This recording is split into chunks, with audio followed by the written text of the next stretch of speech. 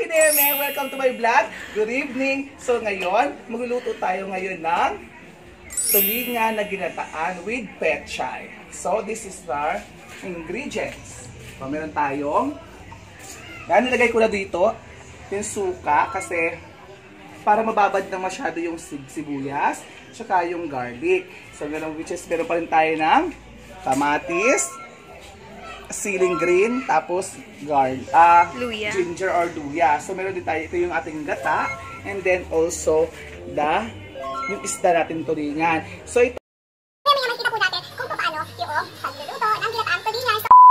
So unang-una, gagawin muna natin sasaingin muna natin sa asin o ginanga, kung tawagin natin. Okay guys, so nauna natin ilagay na yung suka at saka yung sibuyas at saka yung bawang. So next ilalagay naman natin is kamatis. Nalalagay natin yung kamatis. So make it sure malinis ang inyong kamay. So nagugas po ako, halata naman. So next, luya. Paglalagay-lagay natin yung mga yan. So after po natin maglagay itong luya, tsaka so ngayon, lalagay na natin siya nilalagay na po natin yung ating isda. Okay, ito din nga. Maayos yung pagkakalagay kasi parang siya maguro pa mas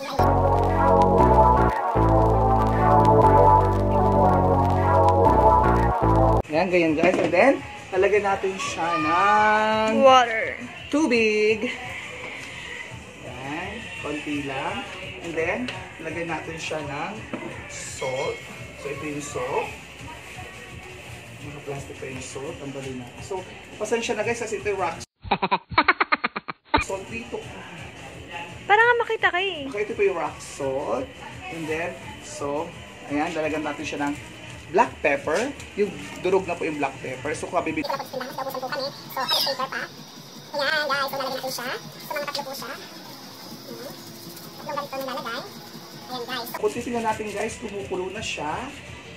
Kung titignan mo siya guys, kumukulo na kasi inuna ko nga sila munang pakuluin yung suka with sibuyas at saka yung bawang. So, takpan natin siya. So, kukuha lang muna ako ng pagtakip ha. Okay guys, wait. Lang guys. Siguro hintay mo natin siya within 5 to 10 minutes hanggang siya maluto. Then pagkatapos siya maluto, so ngayon lalagyan natin siya ng gata. So ngayon, gagawin naman natin is So yung gata, titigain na natin yung gata. So ito na yung binili ko guys, yung talaga na ako na talaga kasi yung magtitiga. Kasi pag yung binili natin talaga na piga na parang hindi tayo sigurado. So hindi naman nilalahat pero sa nagtitinda. So para tayo kasi make sure na tayo talaga yung dito para alam natin na maayos at saka malinis, okay? so ito yung lalagay natin.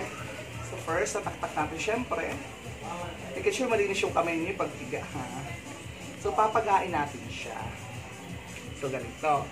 So lalagyan natin siya siyempre ng tubig. So kaunti lang yung tubig.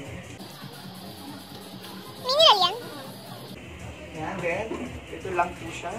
Pagain natin siya ng ganito ng bonggang-bonggang.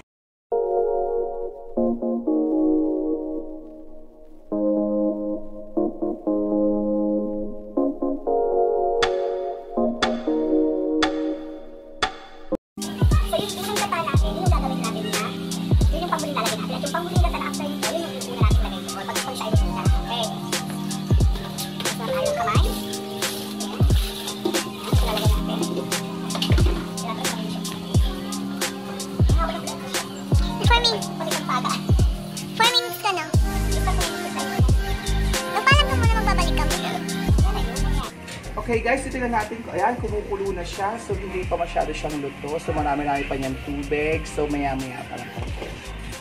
Okay guys, buksan natin siya. So next, lalagay natin is ang ceiling green. Or dito kasi sa amin, isa tawag ito is Lara. Kay green. So lalagay natin sa ibabaw lang. Para siya ay masarap. So papatanggalan sa rin kasi ito eh. So next, tatakpan natin siya. Okay, so hintay ulit natin siyang mga 5 minutes hanggang siya ay maluto. Okay? So bubuksan na natin at ilalagay na natin ang ating unang gata. Okay? So, ayan po yung ating unang gata. So, after po natin lagay yung gata, so tatakpan ulit natin siya. So maghihintay ulit tayo ng 5 minutes. Okay guys, so bubuksan ulit natin siya. Ayan, napakasarap na. So ngayon, ilalagay natin ang ating pechay.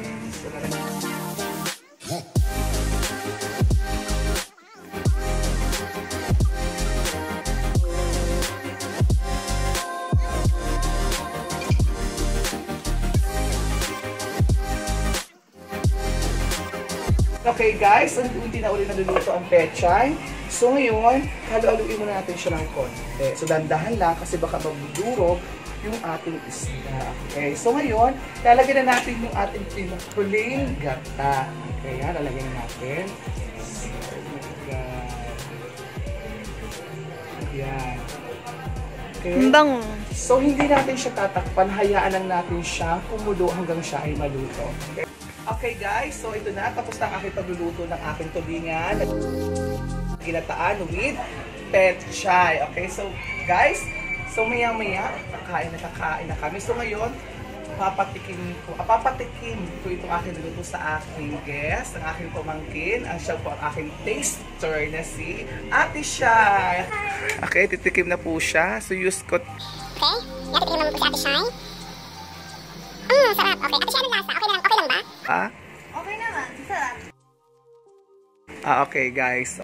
So yun na nga guys. So ngayon guys, kung kayo, okay guys, thank you for watching. Kung kayo bago lang kayo sa aking channel, don't forget to like, subscribe, and share, and don't forget to click the notification bell. Okay, bye-bye! See you again for our next vlog!